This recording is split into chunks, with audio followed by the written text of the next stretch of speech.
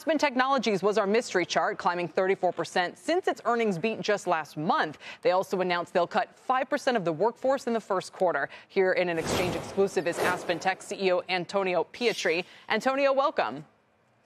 Hi, Kelly. Good afternoon. Good afternoon. And we're thrilled to have you here to give us kind of a closer look on what's happening on the ground. And what would you say is primarily driving business right now?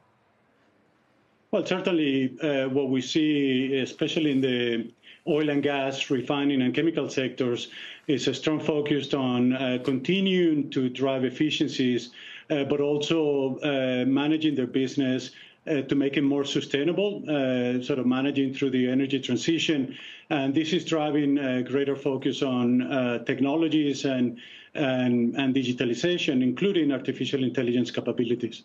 Do you think the impact of AI, the spend on it, is going to prove overhyped and that we'll go through a correction period, or will it just keep climbing ever higher?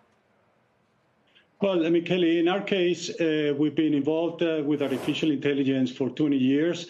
Since the late 90s, actually, we went through the AI winter in the late 90s. But since 2010, we've been introducing more AI capabilities into our products. It's not about a standalone AI applications. It's about enhancing the accuracy, predictability of our products using these capabilities. And what we're seeing is our customers interested in this approach to AI, because in a way, the first principles of engineering that exist in our products, the chemistry, the physics, the optimization, the math, provides the guardrails, the rules of the road for AI. And when you're deploying these capabilities in very complex assets to operate, They want to make sure that it's trusted, it's robust, and provides those guardrails.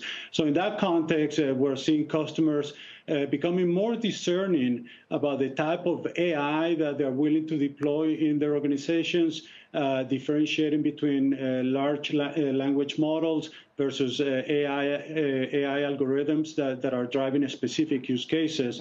So we expect to continue to see increasing demand in this area. And this company was founded, to your point about you've been around for decades, 1981 it was founded out of MIT, headquartered in Bedford, Massachusetts. Our friend Julie Beal was on the show last month saying, she looks often at smaller and mid-cap, saying, look, this is, for those who feel like they missed out on the AI boom, your company is potentially another way to play it, with the track record to make oil and gas companies, chemical companies more efficient. That said, some of the analysts who have, shares are up 5% this year, and the analyst community is a little bit concerned about what is going on with write-downs related to Russia and so forth. Is there something you can tell us about the business prospects there in a time of tremendous uncertainty? Well, I mean, no doubt that we're going through a moment of economic uncertainty, and our Russia write-down had to do with us exiting the country after sanctions were imposed in the type of technology that the Russians can have access to. But the last 2 years, we've integrated a couple of great businesses into AspenTech.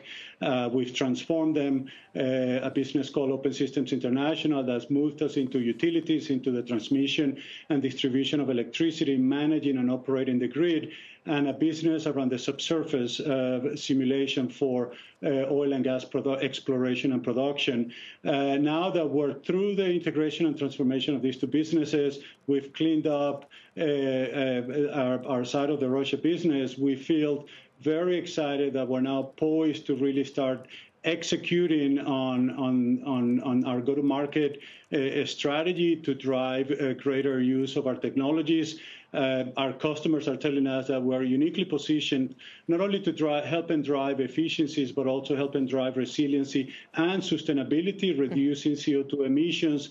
For example, for our global refining customers, and we're the leaders in that market, we estimate that we create about $22 billion a year in value, incremental value, but also reduce their emissions by about 16 million metric tons per year, CO2 emissions.